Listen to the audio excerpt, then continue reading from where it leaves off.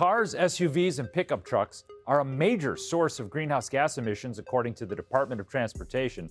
And President Biden has promoted a $5 billion charging network for electric cars as a critical step in the fight against climate change.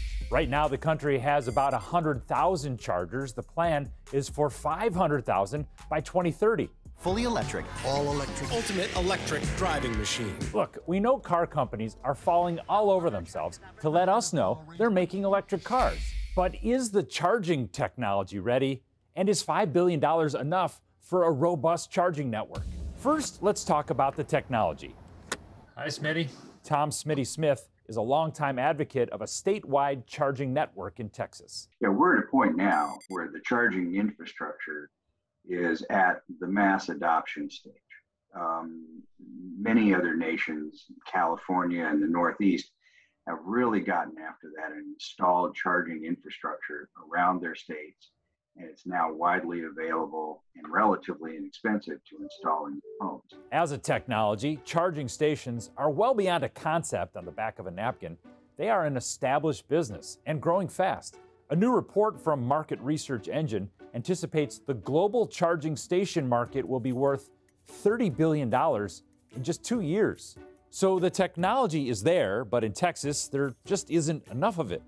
In 2020, we took a 20-hour electric car road trip, and sometimes we had a hard time finding a fast charging station. And we can't charge here. So to have a reliable network, we need a lot more stations, but that takes money. And $5 billion of government spending over 5 years is a lot of money. Actually, that'll build you 3 Jerry Worlds. And Texas is going to get more than any other state, $408 million. Mr. Secretary, welcome back to our program. Secretary of Transportation Pete Buttigieg just appeared on Inside Texas Politics to talk about the charging network. The reason we're taking this step, though, is that we've got to accelerate the progress of that EV revolution. And we've got to make sure more of it's made in America.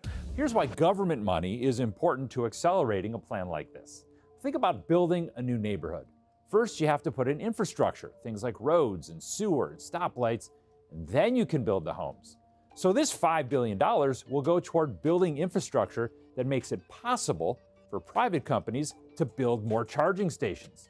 And that's happening in Europe, where giant oil companies like BP, Shell, and Total now own their own charging networks. At that point, you're in the Katie bar the door system situation, where you've gotten far enough on the curve of adaptation to suddenly have to get out of the way. So we know the cars are coming, but is the technology ready? The answer to that is yes. Charging stations are a proven technology. And is $5 billion enough for a robust charging network? Well, it's impossible to say how many stations will eventually be built, but putting that kind of money toward vehicle charging infrastructure does set the stage for major growth in the business of keeping our future electric vehicles all charged up. I'm David Schechter reporting.